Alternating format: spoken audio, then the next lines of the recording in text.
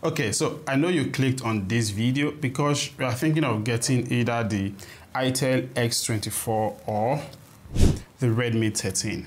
And honestly, it's kind of confusing choosing one over the other because these two phones share quite a lot in common. Like, they have the same performance levels with the Helio J91 processor. They also have the same camera specifications, and in terms of battery life and a lot of other things, there's a whole lot they share in common. So in this video, I intend to actually nitpick on those few differences between these two phones, or what one does better than the other. Difference number one I found is in their build quality. Design may be subjective, yeah, but build quality is not. The Redmi 13 is obviously better because the rear is made of glass, not plastic like we have with the Itel X24. But don't forget that glass breaks, so you want to keep that at the back of your mind.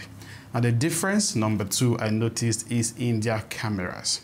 Like I said before, both phones have the same main camera of 108 megapixel, but when you want to shoot videos with these two phones, you get better video quality with the Itel X24.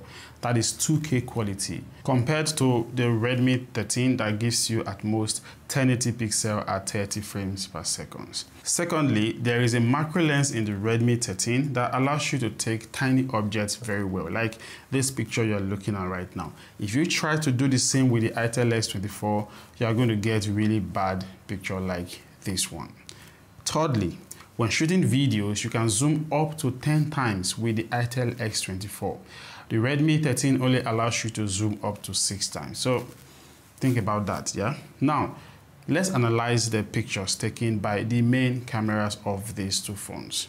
You can see how vivid and really edited, saturated the pictures taken by the Itel X24 are.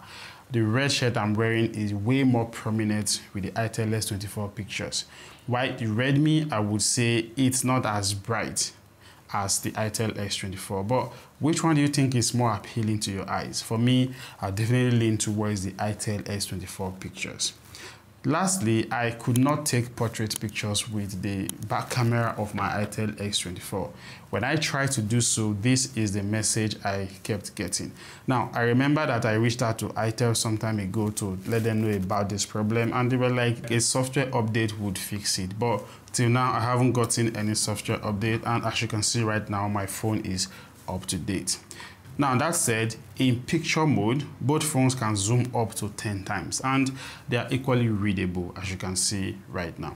I also tested out night photos, and both phones did very well when it comes to taking night pictures, but the Itel S24 pictures were a bit brighter. Now, let's switch to the front cameras. It's a 16 megapixel sensor for the Redmi 13 and an 8 megapixel sensor for the Itel X24. And just like the back cameras, you can see the huge difference in the final processing you get when you take pictures with these two phones. Photos appear brighter in the Itel X24, and you can say the same when it comes to HDR. The Itel S24 obviously does it better.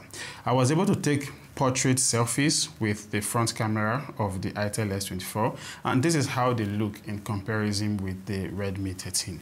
Which one do you prefer? Just let me know your thoughts in the comment section below.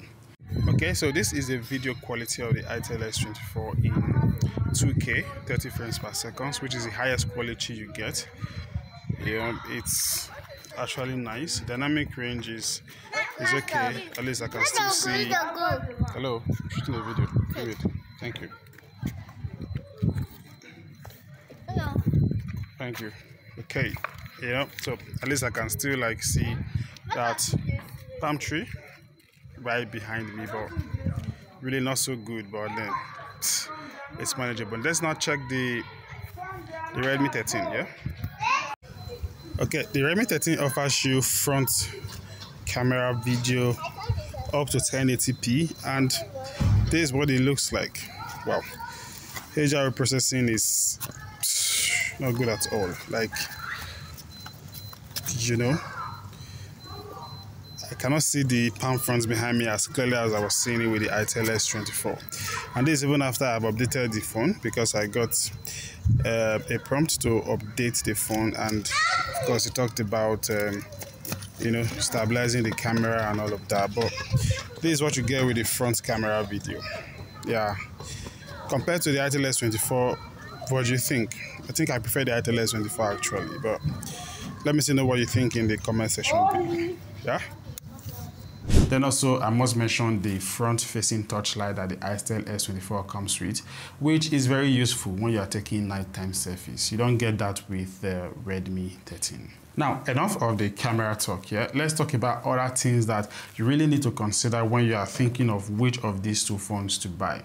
Starting off with charging. Yeah, both phones comes with 5000 mAh battery, actually 5030 for the Redmi 13, but 18 watts charger, that is what you get with the Itel X24 versus the 33 watts charger you get with the Redmi 13. So that means while you are spending like 1 hour 20 minutes to get the Redmi 13 from 0 to 100%, you're spending way over 2 hours to do the same with the Itel S24, which makes it really slow in comparison. Now, in the display department, the Redmi 13 beats the Itel S24 hands down. Firstly, you get a 1080 pixel screen resolution versus the 720 you get with the Itel S24. So, when you're watching video content on these two phones, you get better video quality, sharper colors with the Redmi 13 than with the Itel X24. And then also, we don't want to forget another very important feature, which is screen protection, the Corning Gorilla Glass 3 protection that the screen of the Redmi 13 comes with. You don't have that kind of scratch protection with the Itel X24. So now, let's talk software updates, which are very important in helping your phone stay secure and run smoothly. Out of the box, you get Android 13 with the Itel X24. And I don't think you'll be getting any further Android updates or security updates on this phone. Like, I seriously highly doubt it. But the Redmi 13 out of the box gives you Android 14, which makes it better and more recent in terms of updates. And already has security update up to May 1st. So it's technically more secure. And who knows, when Android 15 comes, Xiaomi may just give us Android 15 on this device. But really, these are very important things you want to consider when you're choosing which of these two phones you want to get. So let me conclude this video here by saying the Itel X24 has a better camera quality and functionalities when you compare it to the Redmi 13. So if you are a content creator who is going to be doing more videos and pictures, then this may just be the better phone for you to buy. But when you choose the Itel S24, you will be missing out on very important stuff like a better display, a screen protection from scratch, a faster charging, a more recent software and even updates, a better built phone, an IR blaster to control your device. Like, the list just goes on and on. So in my opinion, I think the Redmi 13 is a more balanced phone. It gives you a bit of everything. It may not be the best in the cameras, but all the issues it's having with the cameras can be fixed with just 1 or 2 updates from Xiaomi. In fact, while I was shooting this video, I actually received an update that, according to Xiaomi, will fix the skin tone issues with this camera. So you understand what I'm trying to say. This is a more all-round balanced phone for you to get. Why?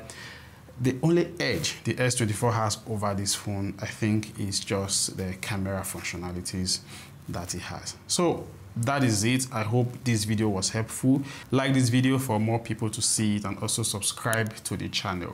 If you need a more detailed review of these two devices, because there are a lot of things I didn't mention, you'll want to watch these 2 videos showing on these sides of your screen right now. That's it. I would see you in my next video.